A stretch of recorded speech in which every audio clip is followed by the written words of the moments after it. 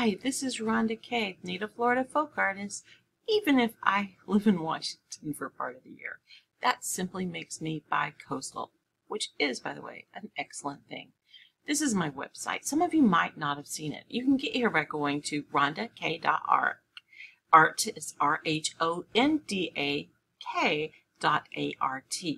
Now, I currently am selling most of my things on Etsy, sometimes in person, and you can also reach out to me. So, RhondaK.art looks like this. This, of course, is my little banner. I have maybe only one of these mermaids left, and I have a new batch that I need to put up here. To be honest, this page is almost always out of date. Very sad, by the way.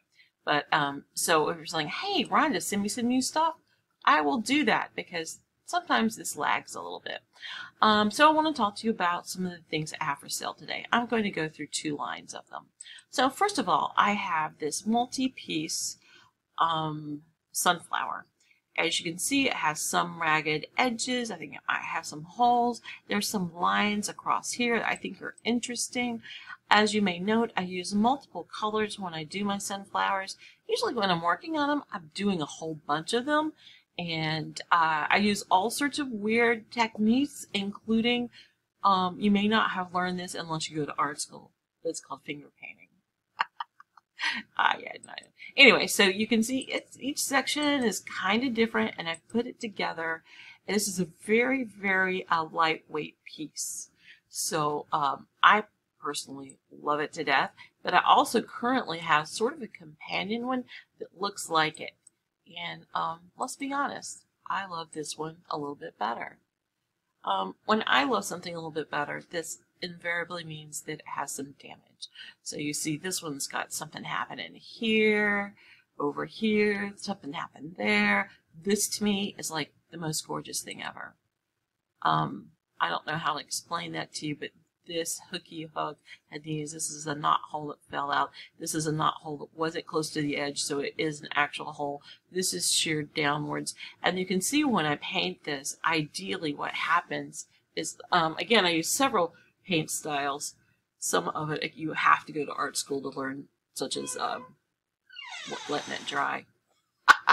Yeah, I hope you're laughing with me because, you know, sometimes art is that funny. But anyway, so I'm a great fan of dry back brushing and other acts of insanity. In fact, when I'm painting, I never use water on my brushes. You may or may not know that. If you see me live painting, you know this to be true. I never clean my brushes unless I'm working with white lettering. That is the only condition in which I will clean my brushes. So let's look at the next thing. So those two are beautiful. They are the same price. There's only one because, yes, they're one of a kind. I should make some similar ones, but they're not going to be quite the same. Here's something that I believe is sort of a classic and a RhondaK saying. Sometimes the RhondaK sayings have been, let's just say, leaked into the public and used without my knowledge. I am not a rich person. It breaks my heart. But there's only so many things I can forget. There's only so many things I can do. Forget actually isn't one of them. I wish it was, by the way. Wouldn't that be awesome? Anyway, so seize the day. You'll see this everywhere, but you know what you're see it? Mostly on things that are white or light blue or light brown or tan. And it doesn't come with this full color smash-orama, which you'll notice is really part of my signature. When I do some pale things, but you know what happens to this? It's going to look like this for a few years, and this and this and this will become lighter colors. So it's a sign that will have many phases throughout the years.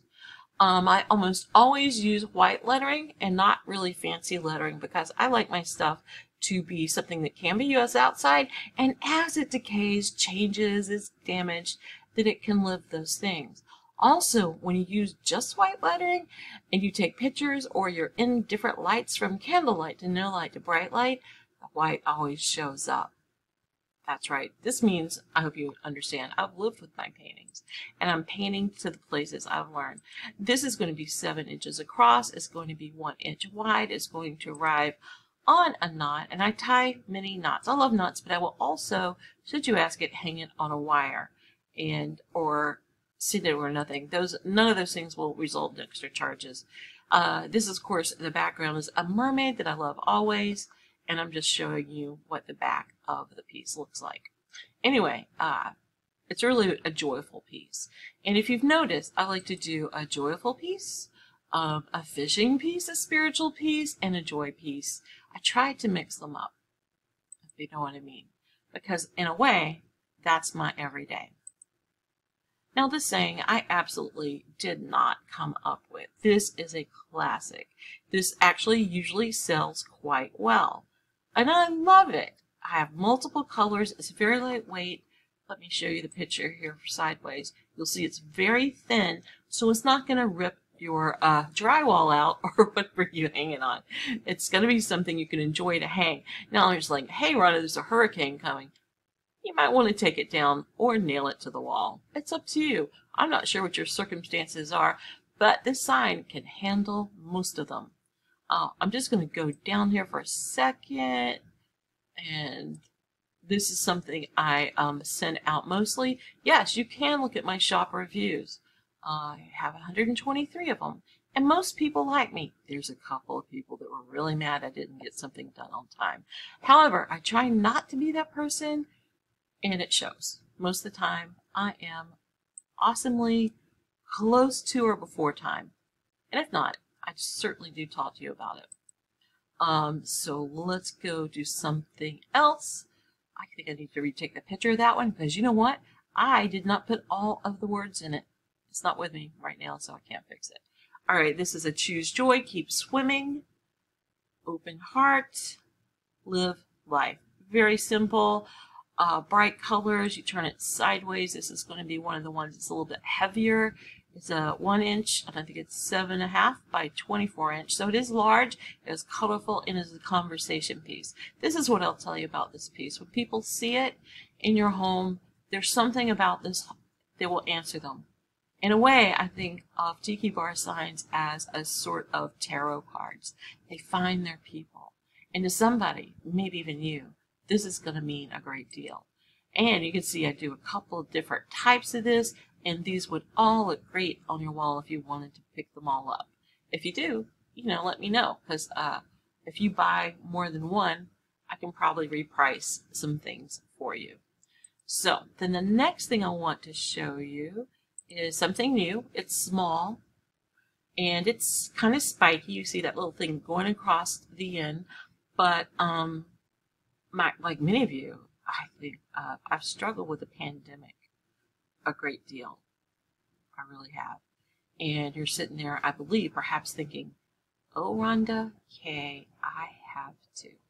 So this is my attempt to try to refocus. Because as you know, attention is what your reality is. So if you have a to-do list that's to love, unconditionally love, while you're out there seeing people in the grocery line or whatever, let them go first, help people put things in their car, ask people if they need you. If you do all of these things, it's going to help you out. We can get through this kind of isolation and sadness, because if we set our to-do list before all the millions of other things that capture us, unconditional love, looking for a chance to love, and trying to use love to measure a situation, it's going to help us out a great deal.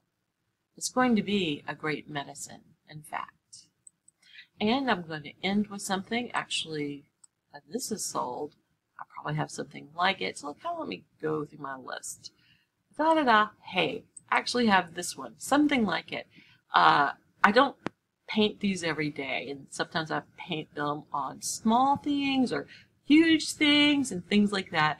But these are my beach bums. These are bikini-clad women, because everybody is a bikini body.